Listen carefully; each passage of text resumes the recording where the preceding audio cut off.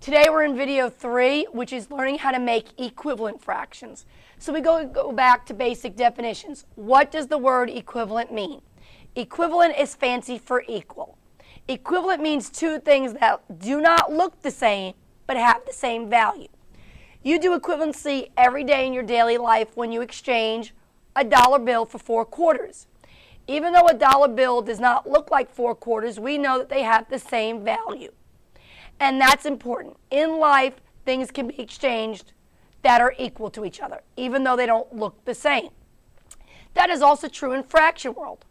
If I eat a half of a pizza, you could also say I ate 4/8 of the pizza, or 4 out of 8 slices, because 4 out of 8 reduces to 1/2.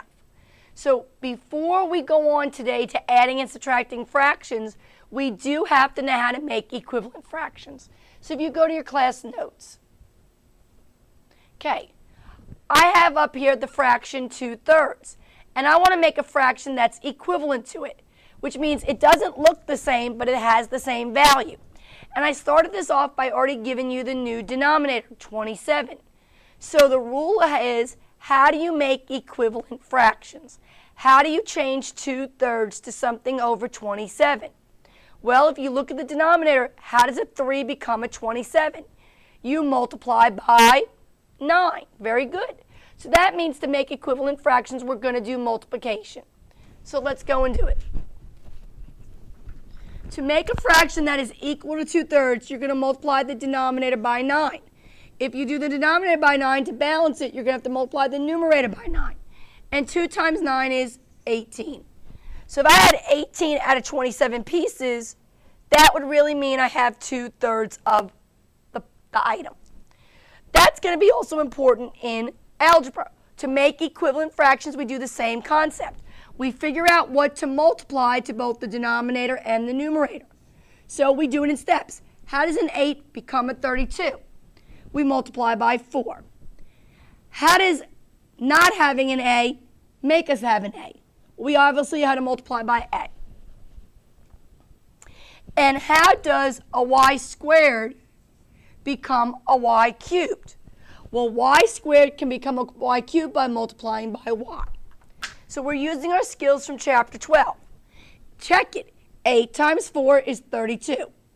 There would be the A, and y squared times y would be y cubed. So to make the equivalent fraction, now we're going to multiply the same thing to the numerator. Remember, to multiply, terms do not have to be alike. 5 times 4 is 20. A times A is A squared. And then there's also that y. And this fraction, 20a squared y over 32a y cubed, doesn't look like this one, but it's equivalent. Equivalent means it's equal. All right, let's go to the last example of equivalent fractions in your notes.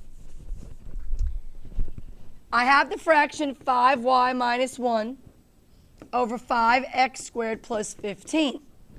And I want to make an equivalent fraction that's going to have the denominator 20x squared plus 60.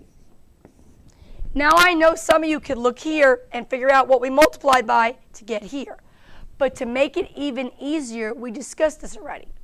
To work with fractions, you want your denominators always to be in lowest terms. So one of the things we could do is factor this denominator. It has a GCF of 5, and that would leave us with x squared plus 3. Then if we factor this denominator, its GCF, we could divide both of these by, that's right, the biggest number is 20. And that would leave us with x squared plus 3. If your denominators are already in factored form in lowest terms, it's a lot easier to see what we multiplied by. If you look, the x squared plus 3 stayed the same. What we did is we took 5 and we multiplied it by what to make a 20? Oh, that's obvious. We multiplied by 4. 5 times 4 is the 20, and then you would have had the x squared plus 3. So that's what we're going to have to multiply the numerator by to make an equivalent fraction, 4. Now here's where we use everything we've learned in chapter 12. How do you multiply a binomial to a monomial? You do the distributive property. 5y times 4 is 20y. Negative 1 times 4 is negative 4. And now you've made a fraction that looks different, but is equivalent to this one. This is going to become important in our next lesson when we finally get to adding and subtracting fractions with different denominators. So just remember, once we get our LCD, our least common denominator, and we change that denominator, we're going to have to change the numerator, which means we're going to have to know how to make equivalent fractions. And all you do to make equivalent fractions is figure out what to multiply the top and the bottom, the numerator and denominator by. It's got to be the same number, so you got to physically look. Okay, see you in the next video.